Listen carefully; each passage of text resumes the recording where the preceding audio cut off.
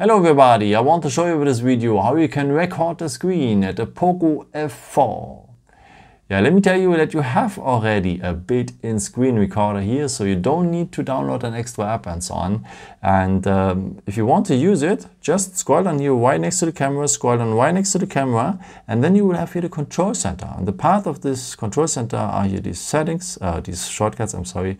And if you scroll down here in these shortcuts, you will have some more options. And one of them is here the icon with the camera. So just tap on the icon with the camera, and then you will have this little screen recorder tool here. Now you can move it to another position, just hold your finger on it and put it to another position.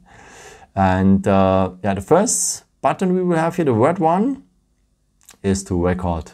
I think you can imagine already. Yeah?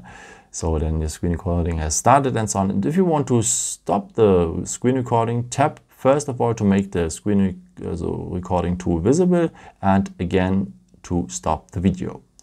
Now you can see it's saved now to our gallery. Yeah? And apropos gallery, next to the red button is a folder. Here you have all your existing screen recordings here on the phone. And as you can see, I had already 3 videos here on that phone. Okay, I would recommend to you, and that's the third point here, always to go on the settings first. Tap on the symbol for the settings here, because here you can set up the resolution of the video and the video quality.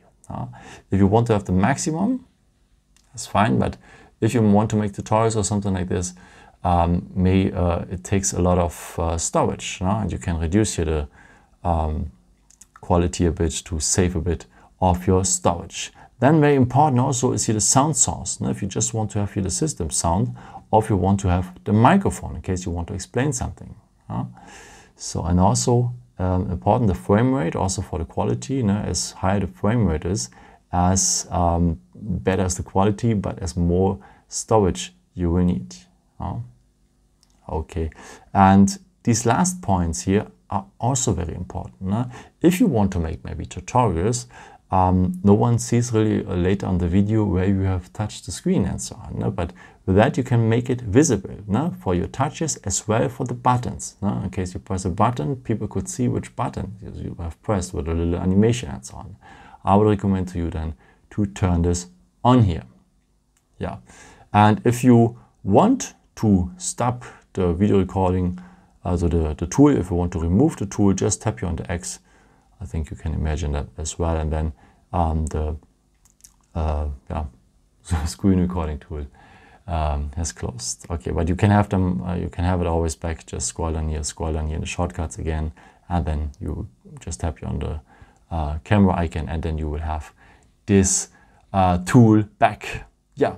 I hope I could help you with this video and answer your question. And by the way, if you just want to have a picture of your screen, use 3 fingers. Swipe them across the screen and you will have just a screenshot, so a picture of your screen. And yeah, I hope I could help you with this video and answer a question. And yeah, maybe if you want, you can leave me a nice comment or give me something that would be very helpful for my videos. Thank you so much for.